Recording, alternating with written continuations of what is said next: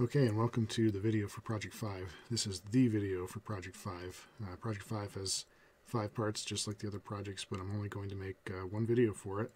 I'm going to walk through the major things in this video for all 5 parts of the projects, and then for the rest of the project I'm expecting you to be able to follow the instructions that I have here in the handout and to be able to read the MATLAB documentation about things that you may not know about yet.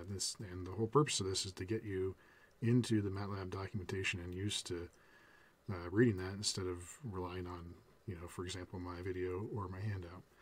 So we're just going to cover the key concepts that you need in this video, and then I'll be in class to help you work through it if you get stuck. Okay, so the goal of the project is to make a piece of S chart for the F16 like this chart that you see here. And this is also figure 5.2 in Dr. Brandt's textbook. So we're going to make this using MATLAB. This is an excellent chart that I have here. I have a title on the chart here, which is appropriate for a presentation or something, but unnecessary for being embedded in a document as a figure that has a caption. But I have the title here. I have an annotation box here that has a white background that says the key information about the F16 pertaining to this plot. I have some key text labels on my plot here defining the stall limit, the dynamic pressure limit. My contours are labeled. I have good font sizes, and in general the chart is easy to read and very clear. So this is what we're going after here, so that you can be able to make a nice clear chart for your aircraft and your capstone design courses to be able to display your performance to the customer. Okay, so part 1 of the project here is just to create the energy height contour plot, which is just the background that shows the lines of constant energy height here in a graph of true airspeed versus altitude. And I have a suggestion here on how to, split your code up into sections using the %% command. And these are good basic sections to use for almost any Aero code or MATLAB code that you might write for an Aero class. We want to define our constants, we want to define or input our aircraft data, we want to do all the calculations we need to do to make our plots, and then we want to make our plots. So in this case, we're plotting energy height, and energy height is a function of altitude and airspeed. So we're going to need an array of altitude that goes from 0 to 80,000 feet in a specified number of steps. So you guys know how to make an array by now with a certain number of increments in it. So I'll let you do that. I would suggest starting with 10 steps for now. Make sure your code is working. Once everything is working here by the end of this project, then you can change your steps to 1,000 steps. And my code takes from 3 to 5 minutes to run with 1,000 steps. But you can try to speed yours up.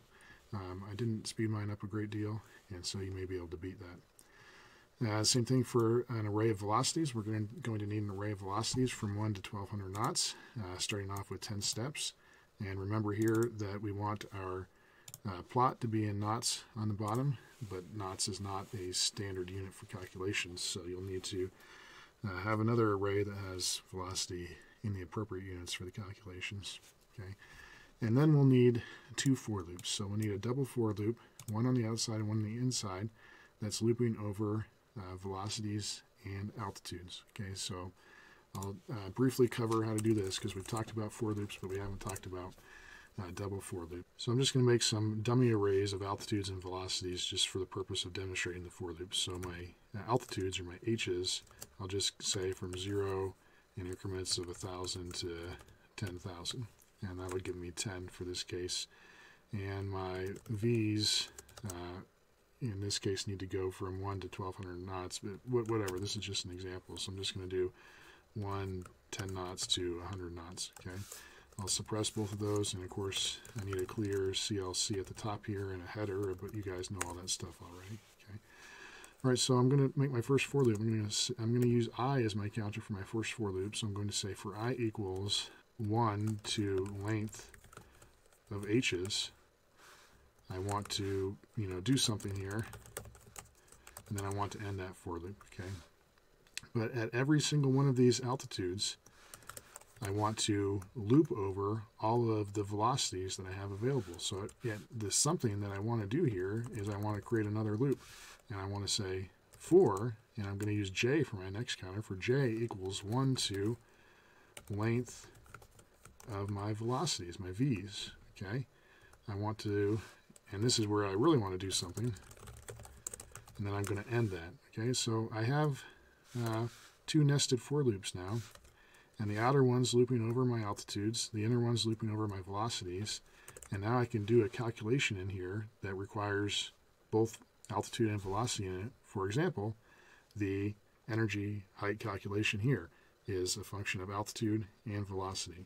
So I have a calculation here that depends on altitude and velocity, and I need to store the result in a two-dimensional array corresponding to the correct altitude and velocity for each one. So let's just say my variable that I was going to store these things in is HE for energy height, and it's going to be an array, and I need to address the values in the array using two indices, and those two indices are going to be the counters for my inner and my outer for loops, I and j. I'm going to just have some calculation here for this equation, but I want to store the results of this calculation into this position in this two-dimensional array corresponding to I and j for that altitude and velocity.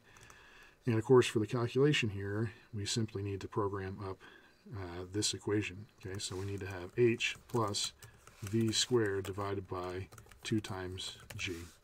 And parentheses in denominators was a common mistake in Project 2, so just be sure you're paying attention to order of operations and stuff, okay?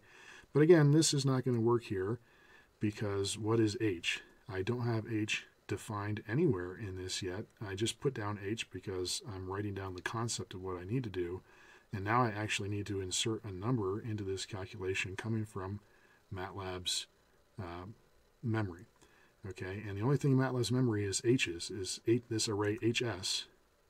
Okay, but I know that I'm at position I in this array of h's, so if I simply type in h's and call the element I out of that array of h's, now that will result in a number that will get inserted into this equation that will go into my energy height. Same thing with velocity here. I don't need to have this capital V here is not an actual thing in memory right now. The actual thing in memory is V's, and that's a function of J, because J is my counter that's going over the length of V's.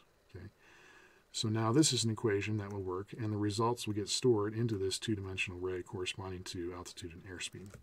Okay, so that's how two nested for loops work, and I really encourage you to open up this variable in your workspace called HE and explore this. Now mine's 1000 by 1000 here because I ran my final code.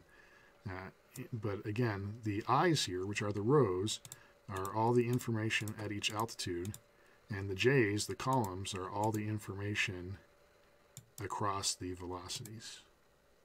Okay, so the next thing that we need to do is to create a contour plot of the energy height data using the contour command. How are you going to know how to use the contour command? Come up here to the MATLAB documentation and type contour and spend a minute, or maybe less than that, reading about how to use the contour command. And there's many different variations on the command. We'll be using these levels here, and we'll be using this part of the command as well, so I encourage you to read all of these. But basically what we're going to do is we're going to have an energy height at every altitude and airspeed. So we have an X, a Y, and a Z in our situation. And that's the basic form of how we'll use the contour command. Now the other thing what we'll do is we'll specify the contours at 10,000 foot levels so that on the left hand side of the graph on the vertical axis they'll match up with the altitudes in 10,000 foot levels. So we'll need to use the levels input to the contour command. So that's right here. You can click on this. It'll jump you to the right place in the documentation for levels, and then you can click on levels again, and it tells you all about how to use these levels. Okay, so read that and try to create your levels so that you can end up with an energy height diagram that looks like mine. And then the other thing we'll do is we'll make these lines of constant energy height a light gray by adding a color input to the command. So at the end of the contour command here, you'll put a comma, and then you'll put my color command here, and the way that this works is it says get ready to accept a color, comma, the next thing that's coming at it is a color, and the 3 values here in the square brackets are a red, green, blue color value, and we're setting it to 0.7 times these, so it's going to end up being a light gray. Okay, 000 is black and 111 is white, and so we're going 0.7 towards white, so it's going to be a light gray. So the result should look like this. Okay, when you get there, you're done with part 1. Moving on with part 2 is we need to find the drag of the F16 so that we can have that component for the finding the specific XX power. And while we're here, we'll plot the drag as well. Okay, so in order to find the drag, we're going to use the curve fitting toolbox in MATLAB. And in order to do this, you'll need to have the curve fitting and optimization toolboxes installed. So go to add-ins and make sure that you have those installed. We will be using the curve fitting tool, which is CF tool in MATLAB. So if you can't type in CF tool in MATLAB and press enter and have a GUI pop up, then you don't have it installed. Okay. All right, so I'll walk you through how to use the curve fitting tool in MATLAB. And the first thing that we'll do is we want to get in, for example, CD naught here as a function of Mach number, and then we want to fit a curve to that so that we can type in arbitrary Mach numbers later and get a corresponding value of CDO along that curve. Okay, so we want to, first of all, get these parasite drag values into MATLAB, into an array, and then we want to get the Mach numbers into MATLAB as well. So I'm just going to come down here and create a new section in my code to play around with this and to show you what you need to do. And you could retype these into MATLAB, and that would be fine. I'm going to copy and paste them. I'm going to say CDO equals, I'm going to set these up in an array, and I'm going to press Control V to paste them. And there's my pasting there. So now I can just come in here and arrange them all in an array, and then I've got my values of CDO. I need to do the same thing with Mach number. I'm going to highlight those, come in here, say Mach equals, put some brackets here and just paste inside the brackets. And then I've got all these here, and then I could also do K while I'm at it, and just to get all these in MATLAB easily without having to retype them. Okay, and so now I control entered that, so those are in my workspace now.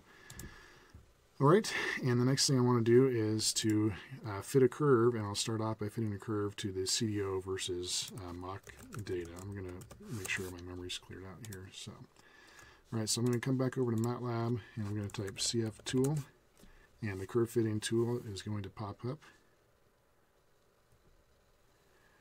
And there it is. And now it's giving me the option here to select my X and my Y data, and it's going to pick things that are in the workspace. So for my X data, I'm going to select Mach, and for my Y data, I'm going to select CDO.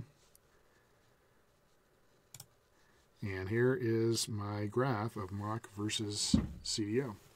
And now I can choose the type of fit that I want up here. I could choose a linear fit, and that's not going to look so great. I could choose a polynomial fit. I can mess around with the order of the polynomial, and that doesn't look so great. You're really going to find yourself here using an interpolation or a type of interpolation between these points. And this linear fit is fine. In reality, it's not going to be sharp corners like that. So there is other options here. There's a cubic spline. In reality, it's not going to look like that either. But there's also this shape preserving interpolation, and it's a little bit smoother and kind of realistic. So I'm going to go with that one. And so now this is the curve fit that I need to save to my workspace and to be able to load up to use later. Okay, so I want to go to Fit, Save to Workspace, and it's giving me an option here to give it a name. I'm going to call it CDO V Mach, and I'm going to press OK. And now I see in my workspace here I've got this curve fit object CDO V Mach.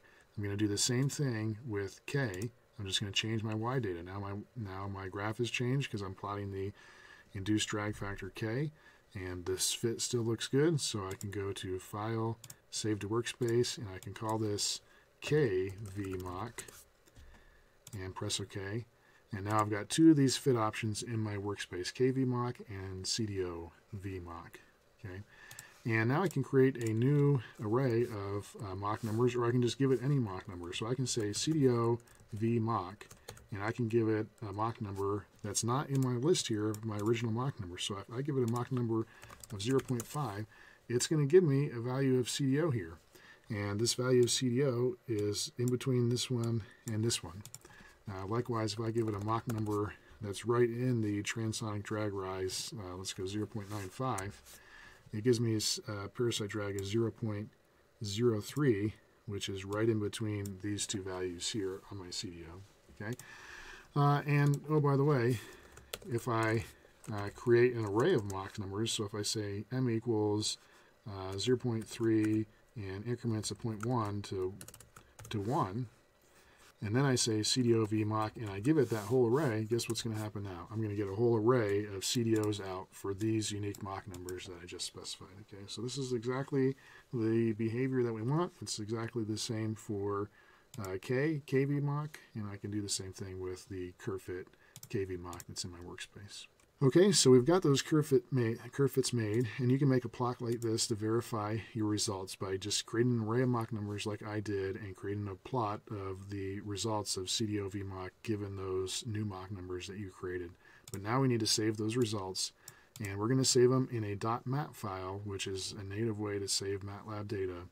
And I'm giving you the save command here, so it's really easy to do. You just need to replace the names of my curve fit functions with the names of your curve fit functions. So I think I called that, KV Mach that. I'm going to control enter this to run it. And now when I look at my current folder, I'll see that I've got this file here called f16 dragdata.mat. That's now where the results are saved. I can now clear my workspace, clear everything, and I can load f16 dragdata.mat, and the two things that pop up in my workspace are these two curve fit objects. Okay, so when I'm making my code for project 5, now all I need to have is one line near the top that says load f16 dragdata.mat, and it will load that up. And I'm also giving you that command here. Here's how you call that in a script file to load that up. That'll result in those curve fit objects being in your memory, and then you can use those curve fit objects to find your parasite drag and induced drag factor at any Mach number.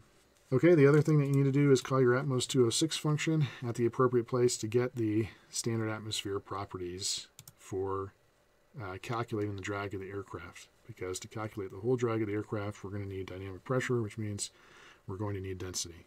Okay, so you're going to need to call AE206 at the appropriate place in these nested for loops. And guess what? You could call AE206 here. And I forget what my Atmos function call looks like, so I'm going to go over to Atmos, and I'm just going to copy the top function definition line out of my function, come back over here and paste it in here. Here's my function definition. I'm going to throw away P because I don't need it. I'm going to throw away T and A because I don't need those. My input value is going to be H's of I in this case. That's going to get me my altitude, and then my units here I can just hard type in English. Okay, so this is how I can get rho out using my AE206 function. Now we need to step back, because in this loop here we're looping over altitudes, in this loop here we're looping over velocities, but altitude is not changing inside of this inner for loop. The only thing that's changing is velocity inside this inner for loop. So this is going to be terribly inefficient. All I need to do is move that to my outer for loop, because it's only when this outer for loop increments that my altitude is actually changing. So that's the only time I need to update my rho value. Okay, so keep that in mind. The next thing you'll need to do is to make a standalone function. So you'll need to make a new M file, make a function just like we did for AE206, so that you can come in here and calculate drag using that function. I could store those drag values in a variable called D using indices of I and J. So every altitude and every velocity I'm going to have a drag stored, and then I could call my function.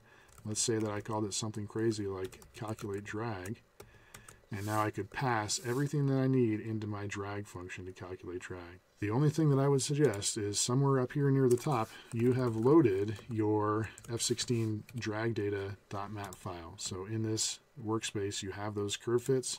Here you calculate drag, you're going to pass it certain things, right? Like you're going to pass it S, you're going to pass it rho, etc., etc.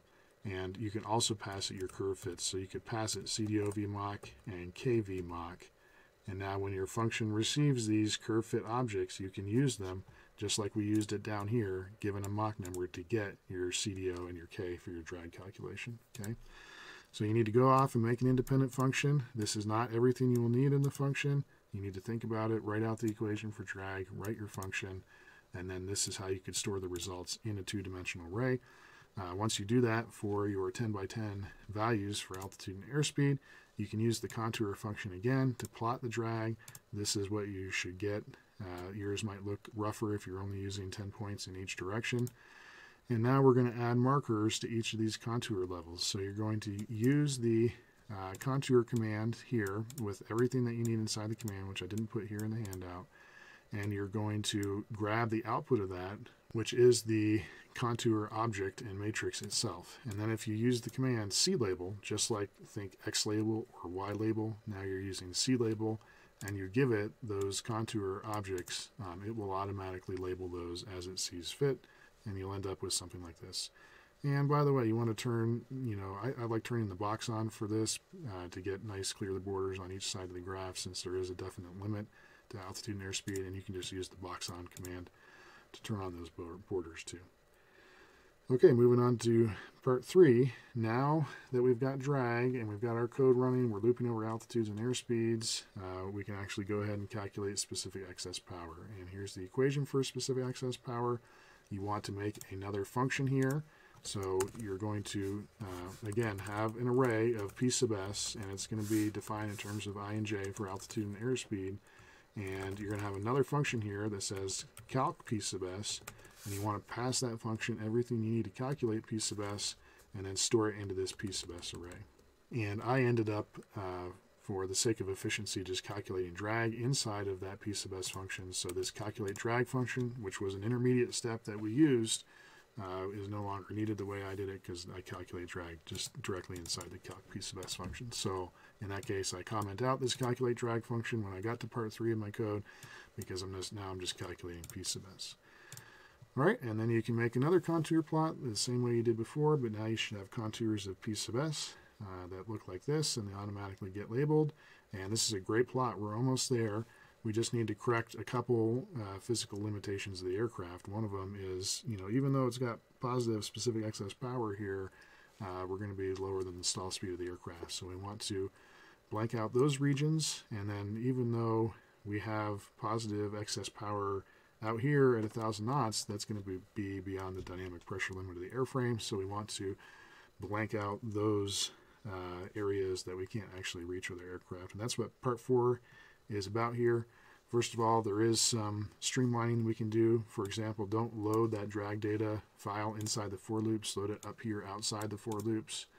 Don't call Atmos from inside your calculate p sub s function, because then it's going to be calling it for every airspeed, even though altitude is not necessarily changing for every airspeed. Stuff like that. You can pre-allocate these arrays using zeros. So here's how I did it here, and you could put that up here before your arrays. So that way you have these arrays already defined. If it ends up being 1,000 by 1,000, you'll just have 1,000 by 1,000 zeros, and that can speed up your code as well. We already talked about this one, and now we need to remove these non-physical regions. So inside of my p sub s function here, I need an if statement checking CL. And if CL exceeds CL max, then I'm just going to set p sub s equals infinity. And this INF is a special character in MATLAB. If I come in here and I say A equals INF, that's a known quantity to MATLAB, and it sets that numerical value to infinity, and it won't show up on a plot, which is kind of a nice feature. So you'll need an if statement to define that, and then we want to have another if statement where if the dynamic pressure exceeds the F16 structural limit, then we also set p sub s equal to infinity in that case. So in fact, because we have two conditionals here, you could just have one if statement, and it could be if CL is greater than CL max, or Q is greater than Q max, set p sub s equal to infinity. So we can do all that with one if statement, and then you could have an else statement. In the case that those things aren't true, then just go on to calculate p sub s as normal. Okay. All right, and then we want to tweak the plot. First of all, after you do that, you should get these blanked out regions here to the left and the right of the plot, and now we want to label those as, that's our lift limit there, our stall limit, and our Q limit over here for dynamic pressure. And we also want to put this standard aircraft data block in our graph too that shows the specific configuration, because specific excess power changes based upon your load factor, your thrust setting, your aircraft configuration, your weight. And so we want to make those things very clear to the viewer that those are the quantities used in this chart. So we're going to add an annotation box with this data block in it, and then we're going to add text to our plot to denote the max lift and the Q limit. And I have made this easy on you so that you can use this in future Aero classes and produce outstanding quality plots. So if you go to my sample code that I've provided with you here, I have updated it with some examples for annotating figures. Read the comments that I put in here on how to use these annotations. You're going to have to specify a location for the annotations, and the way that MATLAB interprets this location is different for the annotation command versus the text command. For the main annotation data block, we're going to use the annotation command, and we're going to send it a location and a string, and that location is specified in terms of 0 to 1 for the height and 0 to 1, so it's just a percentage location. That's as opposed to text. For this maximum lift and Q limit, I just added text to the plot, and in that case, you can add those in the native units of the plot. So this maximum lift here would probably be an x-coordinate of 100 and a y-coordinate of 5,000, and that would be the start of this maximum lift blocks, and then you can specify a rotation angle to rotate it and a font size and all that fun stuff, so that you can end up with a publication quality figure here that is truly outstanding, and you can compare mine to Dr. Brandt's textbook and its publication quality. Okay, once you get all that set up with the annotation block and the text here, the contour labels are still going to be all over the place because MATLAB's going to be trying to do them automatically, and on these contours here on the edges of the flight envelope, it's going to be putting a bunch of different labels and it looks like trash. So you want to manually set those contour locations using the C-label command and sending it the flag manual, and it will open up with a figure GUI for you with crosshairs, and you can click, click, click, click, click, and tell it exactly where you want each contour label to appear, and then that's the final step. Once you've done that, change your number of altitude and velocity steps to 1,000, sit back and wait for about 5 minutes, and then label the contours manually, and then don't forget to have that save as EMF command after the plot so you can save that thing directly as a vector graphics. There are some optional parts for some bonus points. You can change your load factor and see how your P sub S shrinks for P sub S greater than 0 with 3 Gs. You can plot both of those as curves of different color and show the difference. Or you can use the data from your 210 aircraft from Jet to recreate your P sub S plot for your Jet aircraft. All you have to do is replace the relevant aircraft parameters with your aircraft from Jet. You can save your P sub S data for your aircraft and for the F-16 that you did in this project.